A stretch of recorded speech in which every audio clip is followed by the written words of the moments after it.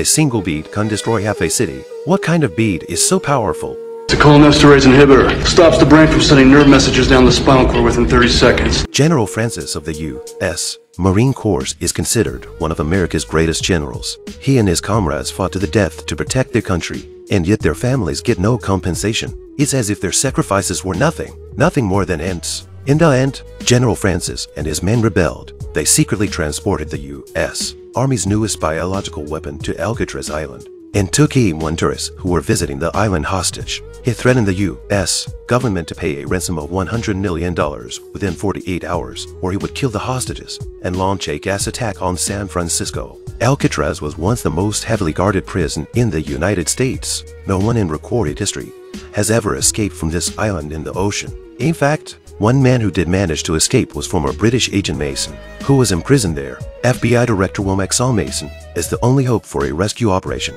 He tried to convince Mason to help in exchange for his freedom. But when Mason agreed, he immediately ripped up the court order for a pardon. He had no intention of letting Mason live.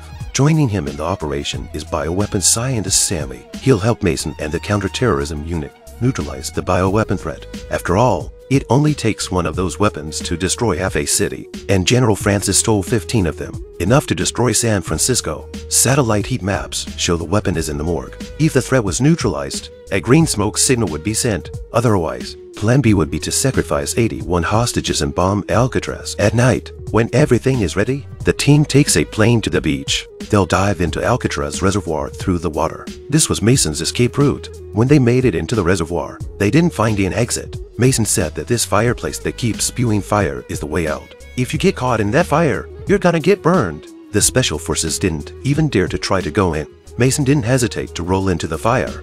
Then Mason went in and opened the door. Then they went through the drain pipe into the underground tunnel and up to the shower room. When they got to the shower room, they looked at the ground with a fiber optic camera and found a motion sensor there. Their position was compromised. General Francis immediately brought his men outside the shower room and surrounded it. They had the advantage of being up high, but the special forces aren't cowards. They'd rather die than surrender. General Francis is doing this for money, not to hurt anyone, but the confrontation was too tense. One of the special forces soldiers couldn't control himself and opened fire. With a single shot, everyone opened fire. In the end, the anti-terrorist forces were all killed. Mason and Stanley, who stayed in the tunnel, escaped. Since the operation failed, Mason just wanted to go home to see his daughter, whom he hadn't seen for years. But Stanley is an FBI agent with orders. He's been trying to convince Mason to help him. On the other hand, the Marines were looking through the bodies of the anti-terrorist unit when they realized that one of the bodies was missing a walkie-talkie and assumed that someone had taken it. They immediately went down the underground tunnels to look for them. When they found Mason and Stanley, they immediately threw bombs into the tunnels and turned on the tunnel's flamethrowers. No one usually survives a situation like this, so they didn't go down the tunnel to check on them. So they naturally assumed they were dead. How could Mason have died so easily?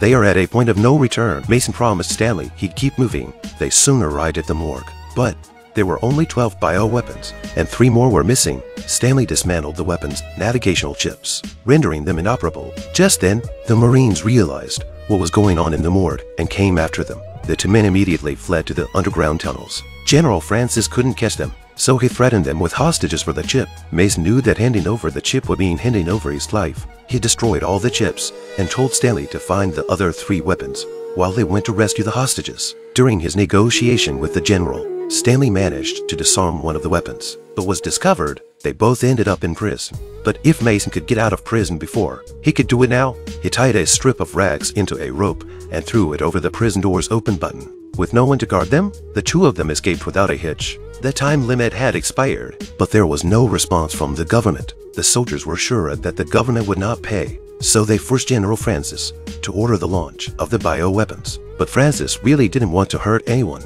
At the last minute, he secretly altered the target location of the gas, so that the weapons, which were meant for the center of the city, were thrown into the middle of the sea. But this was confronted by the other soldiers. They rebelled. They had to get the money from the government anyway. During the infighting, General Francis was shot and killed. While dying, he told Stanley the location of the last of the weapons. Stanley then rushed to the lighthouse under Mason's cover to dismantle the weapon. On the other hand, the launching of the weapon has infuriated the government. They'd rather sacrifice the 81 hostages than give in to the terrorists. So they went to Plan B. They sent in a fleet of bombers for an airstrike. Stanley's dismantling of the bioweapon was interfered with, causing a green bead to roll into the ground. Once the bead breaks, it will be filled with poisonous gas for miles and people will die within seconds. So he jumped forward and grabbed it in time. A soldier came after him. Stanley put the green beads into his mouth and stopped him from breathing. And Mason was able to take down the last of the rebels. But the bomber had 17 seconds to reach Alcatraz. Stanley tried his best to light the green smoke signal. The monitor saw the signal and reported it to headquarters. But by the time the pilot received the order, it was too late. A missile had already landed on the island. Stanley was blown overboard by the heat wave. Luckily, Mason came to his aid in time. In the end, Stanley reported Mason dead to his superiors. He knew Mason was just a good father who wanted to visit his daughter. Mason's half-life in prison was an injustice to him.